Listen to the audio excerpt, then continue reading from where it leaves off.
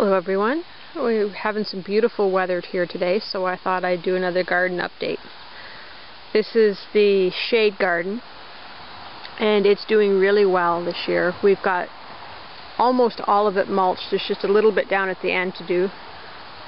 The first couple rows here is the broccoli, which looks like it's starting to head out very, very early. Could be because of the extreme hot spell we had. Look at the giant worm. They just love these wood chips. There's worms everywhere in them.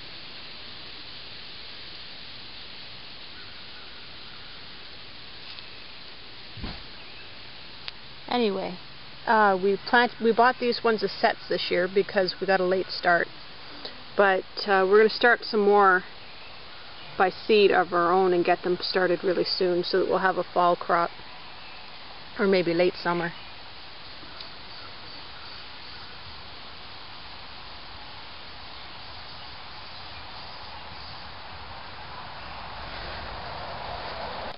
The next couple rows of the garden is the early cabbage, and it's doing really, really well. What I like about planting this garden is that the front part of the garden gets more sun, usually late in the afternoon. The back of the garden, it stays in the shade, so we get a graduated harvest. The plants at the front are always much larger, and as you can see, they get a little bit smaller as they go back. But by the end of the season, the ones on the back are producing just fine. Then the next row from here back in the middle is the late cabbage. That's why it's quite a bit smaller. These next couple of rows are cauliflower, and they're doing well, but they grow much slower than the early cabbage does. And you'll notice there's some weeds in here because what we did for this garden was we made our rows in the soil and we planted our plants, and then we put cardboard down in between the rows and piled the wood chips on top. And then we just brought them back around. So there's no paper or wood or cardboard in between where the plants are. But these weeds are so easy to pull out.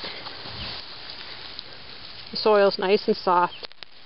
It just comes out so easily that it doesn't take long to get caught up on the weeding, which will be a project for this weekend. Then we've got our lettuce, which is ready to start harvesting now. There's about a row and a half of leaf lettuce and a little bit of red lettuce, and then I think there's a couple of butter crunch over at the back. It looks just beautiful. We've had some cooler weather there last week, and I really like that. We finally got some rain, and that made all the garden start growing well. It's been a dry spring overall. Back here, we put in a few bean plants that we had left over just to finish off the row. I was curious to see how they would do being in such a shady area, but they're looking really nice. So based on how these came up so well and were looking nice, I've planted the next row and a half in the soil here with beans, and I saw some just starting to sprout yesterday. I don't see them right now.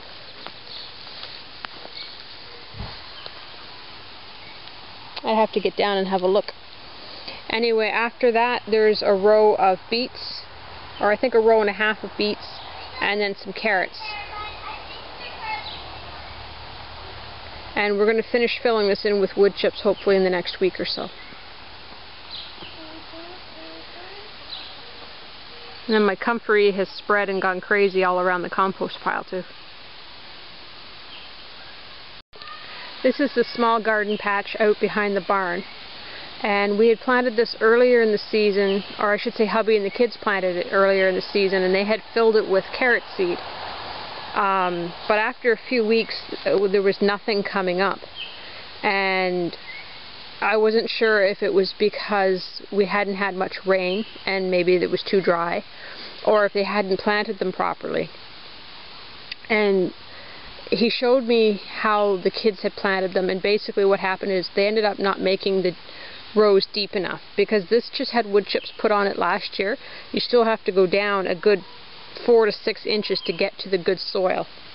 And what they were planting in was the darker wood chips that were just starting to compost, so nothing was sprouting. So we made new rows in this, and I made sure that they got right down to the soil. And we put in 3 rows of beans, and you can see that they're just starting to come up here.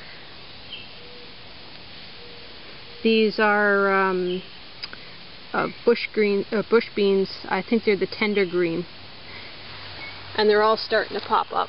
I can see little ones all along the row coming up. And then the 4th row we put in were radishes that are up. And then this last row on the edge, we found some old peanuts seeds that I had, that I must have bought and forgot to plant one year. And I don't know if they're too old to sprout or not, but we thought it'd be fun to give it a try. So that's what's in this last row. I don't see any sign of them yet, but you never know. The kids will be real excited if they do come up. So definitely, if you're doing the Back to Eden style gardening, you absolutely have to make sure that you're getting things planted right down, either in the soil or on top of the soil. I find works just fine.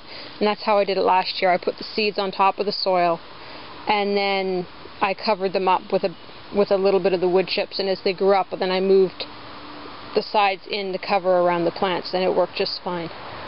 But if they get planted in the wood chips and it's too dry for them to sprout, and they just don't have enough nutrients if they do sprout, unless the roots get down to where the soil level is. After a few years, when these have composted really well, then you won't need to go down as deep. Just this garden on the hill, we just tilled up there, I think it was last weekend, and planted. And that's why we didn't plant this one last year, and that's why the crabgrass is so bad in here. But we're hoping to make this the next garden that gets mulched, because it's really hard to till. It's got so much rock in it, and the weeds are really bad. So we've got the cardboard all ready to put down in between these rows in here. And what we've done in here is there's 2 rows of zucchini. The hills are here, but the plants aren't coming up quite yet, because like I said, they were only planted a few days ago. So I think there's, where is there one? There's 6 hills in each row, so 12 hills of zucchini. We love zucchini. We go through a lot of it, and chickens love it too. So, and then there's, I think there's 4 rows of cucumbers in here. I don't see any coming up yet, but hopefully soon. And then there's 3 rows of pumpkins. We planted the jack-o'-lantern, and I think the other one was it Connecticut Field, I think? I'd have to check my notes again. And I just saw one of the pumpkins is coming up. So our kids would be really happy to see that.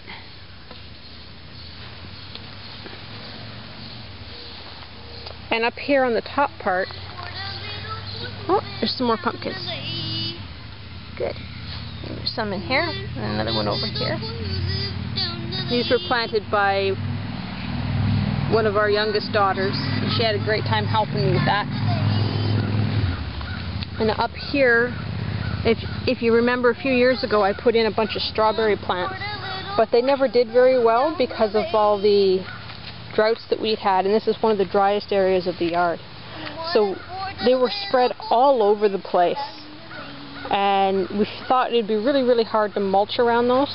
So we dug them all up, we tilled this up, and we put cardboard down, and then mulched it really well. And then we dug and made holes and transplanted the strawberries in. So I didn't think I'd get much from them this year. And there's still some weeds coming up from where the holes were dug to put them in, but they're doing well. And there are berries. The kids are out here picking berries every day. They're small ones, but I'm hoping that next year the plants will be much larger and happier and more established, and that we'll get a larger crop. And as the runners come off, I want to expand the strawberry patch further down the garden. The potatoes are actually doing pretty good this year. It really needs to be weeded again, because what we had been doing is going up and down the rows and hand weeding around the potatoes. You can see the weeds are much shorter on this side than they are on that side. And that's because we had finished the first 4 rows, and it started on the 5th, about halfway down we had gotten. But after this last rain we had, it's just all those weeds have started to shoot up again. But we're trying to keep them down as much as we can until the potatoes can get tall enough to crowd them out. And compared to the last few years, they're doing really well, so we hope we get a good harvest this year. And as I turn around behind us, we've been able to get this area mulched. Now this area here, there's nothing in here yet, but I was planning to put more cucumbers in. Over here, we've got some watermelons that we started.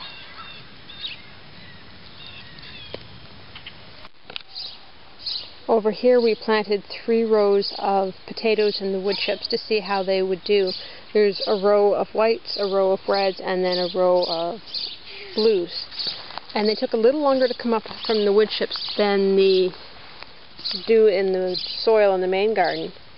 But once they start coming up, we had a good rain that soaked them really well. They're doing great.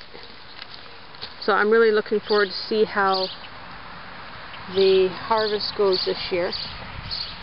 I have friends who used to grow the potatoes by just putting them on the ground and then putting straw over top of them and then raking the straw back in the fall and just picking potatoes up, and they did great. So I think they should grow just fine. If they do, we're hoping that by fall we can mulch our main garden, and then as we dig up the potatoes, we'll mulch an area and plant them in the fall. Hi, Mommy. Hi, honey. It's like an animal trap. Yeah, just a minute. Over here along the bean trellis, there's some volunteer potatoes that came up through the mulch that we had down.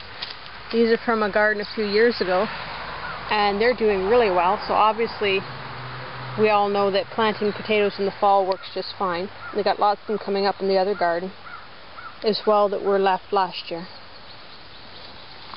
Mommy, what is it, honey? How come there's a garden here? How come someone made a garden here a long year ago? Well, we made this one here when we first moved in before you were born. Along here we planted our yellow pole beans that we grew last year. Our first planting, only 2 beans came up, and they're really not doing well. Something keeps eating them. And we replanted, and I still don't see any sign of them yet, so I don't know if the seed's no good or if it just was too dry. I think the first planting was too dry, and the second planting we're trying to keep it wetter, and I'm hoping that in the next few days something comes up. If not, then I'm going to plant my peas here because I have lots of my pea seed. The tomato garden's doing pretty good. They're growing pretty slow this year, but we had some really cold weather that slowed them down. Our temperatures were down to about 5 degrees at night, and it was really windy. And tomatoes really don't like anything under 10 degrees Celsius. So that slowed them down, but now that the hot weather's starting again and we've had some rain, they seem to be perking up. We've got 1, 2, 3, I think 4 rows of the Heinz paste tomatoes. And then there's a row of Bonnie Best. And I think there's a row of some yellow slicers. I'm trying to remember, I think they're Golden Queen. Then we've got some old Germans that we're going to be putting in today. And then we'll finish the last row off with those husk tomatoes.